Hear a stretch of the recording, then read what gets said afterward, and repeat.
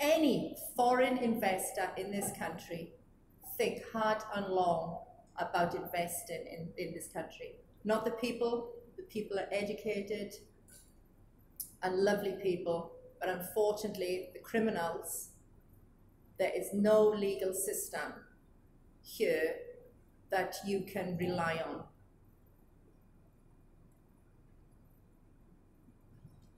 On a personal note,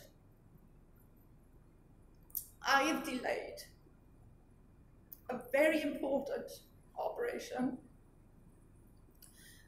for this to be finalized.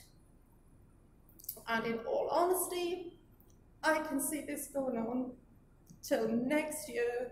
New judges, while my criminals and fraudsters are sitting there and laughing and joking. So to all Sri Lankan people, you should be ashamed of your legal system. You should be embarrassed for your legal system.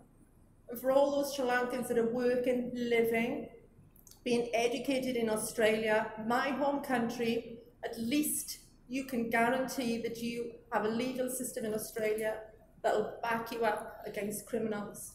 There is something about Gamapila, if I could sum up Gamapila in a sentence for you gentlemen: office boy to politician by being a thief. Very good thief.